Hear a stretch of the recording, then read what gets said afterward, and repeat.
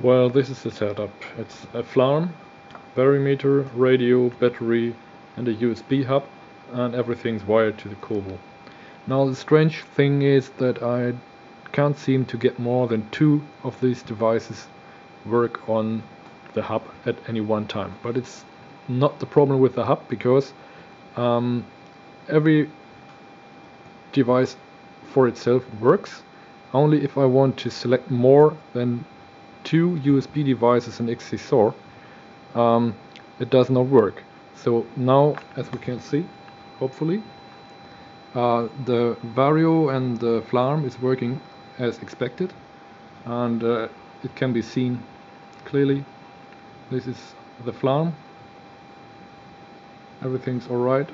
The Vario, everything's alright. And the next is the radio, and the radio is disabled now. Now if I want to enable it,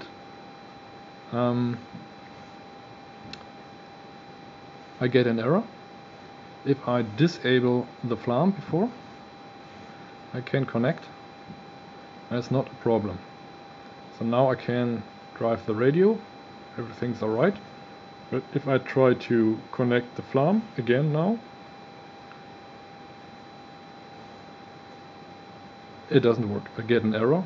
I need to disable one of the other before, and then it's no problem to connect to the FLARM and I get every data I need again.